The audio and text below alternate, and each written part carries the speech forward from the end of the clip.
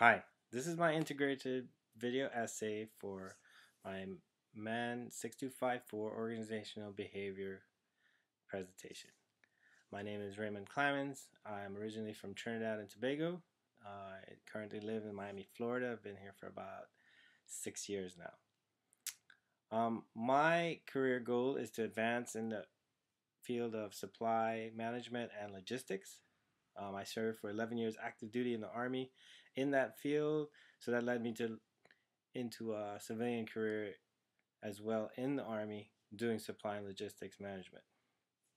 According to the Strengths Finder exercise, my 5 top strengths were achiever, relator, harmony, competition, and deliberative. My 2 personal strengths out of those would be achiever and relator because I love to teach, I love to share knowledge and make people better in the organization, and I am pretty high achieving, always trying to be the best at whatever I do.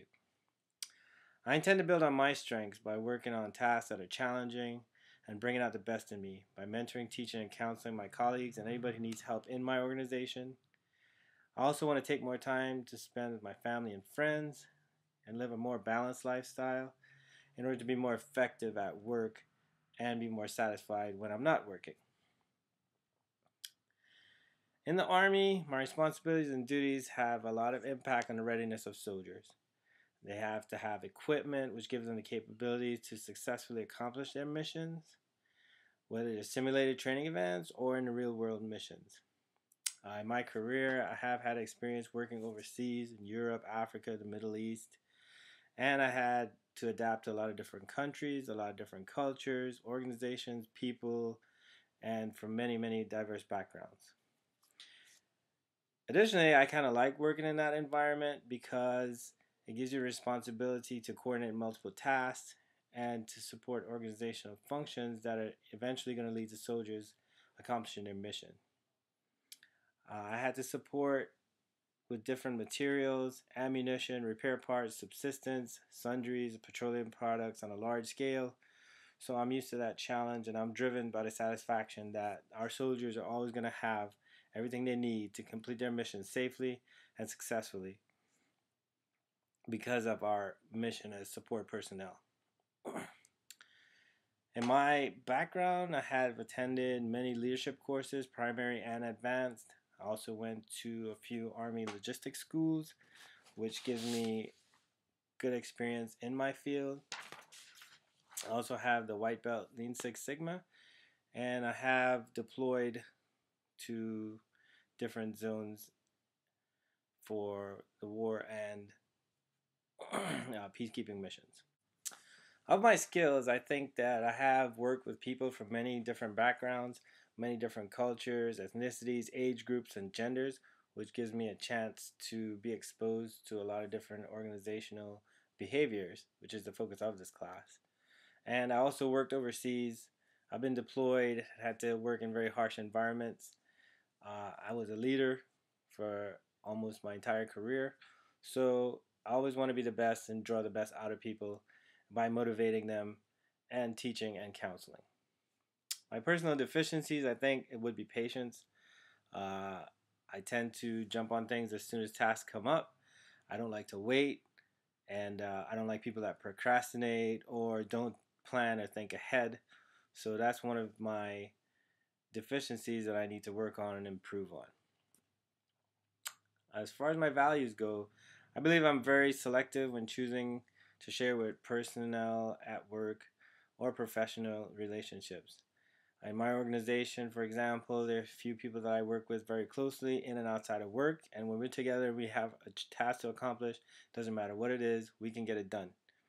I trust them explicitly, and it's important to have trust in our organization because, unlike most organizations, people die when we don't do our job well.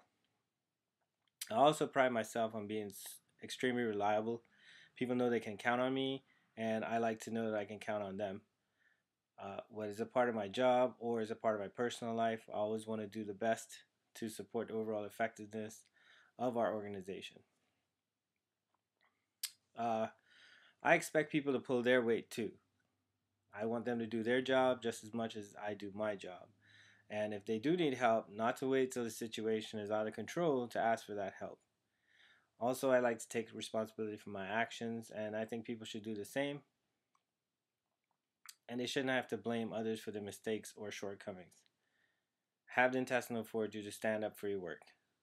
Another one of my real pet peeves are to treat everybody's needs just like it was yours.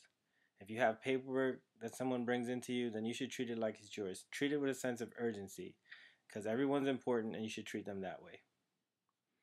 Out of this class, some of the most valuable concepts I got were a combination of different types of motivation. I think that the two-factor or motivation hygiene theory, because of its job security, steady pay, good working conditions, and solid leadership, that was a very critical part of motivation that could be used to be effective. In addition, the cognitive evaluation theory, because of the intrinsic rewards, especially in the military, being a soldier, being a cadet, being an officer, or an Army civilian, you enjoy supporting soldiers because that's what you do. We train officers to be future leaders, and we don't really look at the monetary value. A lot of time we work in unfavorable working conditions and we have very crazy schedules, but soldiers keep doing their jobs regardless. They stay motivated and have to spend extended time away from their families, their friends, and they don't receive reward that most people would for that. Okay, they receive rewards, for example, seeing a school being built in the middle of the desert, and supervisors work alongside them, which is a very big motivational factor when they see their leaders can do the same things they can.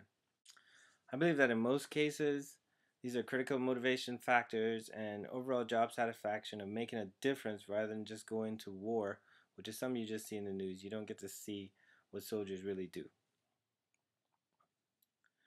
As far as team leadership goes, I think the transformational leadership is the most effective method. Army leaders have to instill pride, gain respect, and trust of all their members. And communication is very key. Taking complex orders, breaking them down into simple instructions for the lowest level for people to understand is critical to our mission success. Critical thinking, adapting to change, and problem solving are all tools that we need to use as leaders to be effective. And because of our current operating environment, this has become even more critical. In addition, we work not only with soldiers, but Army civilians, we work with contractors, we work with regular civilians, and dealing with each group, you have to take a different approach. Although you have to treat them all equally. Soldiers especially require individual attention because of their diverse background and personal situations. So flexibility is a crucial factor in Army leadership because of the high turnover of personnel, situational awareness, and operating environment. Leadership must be able to adapt and successfully overcome many different variables in our organization. As far as overcoming change, the first step in our organization is selecting members that can accept change. We have a lot of complex operating environments, diverse personnel, and we operate in many different locations. Cultures may be different, and we have to be able to interact and integrate ourselves with those locations in order to be successful. Our people have to be open-minded, they have to have a positive attitude, and they have to willingly embrace the experience of being in the Army. Communication and implementing change fairly helps us to show that the organization is considerate of the needs and feelings of the members. It helps them to understand why changes are being made, and this takes away the uncertainty, eliminates rumors, and gives everyone a sense of why it's so important for this change to take place.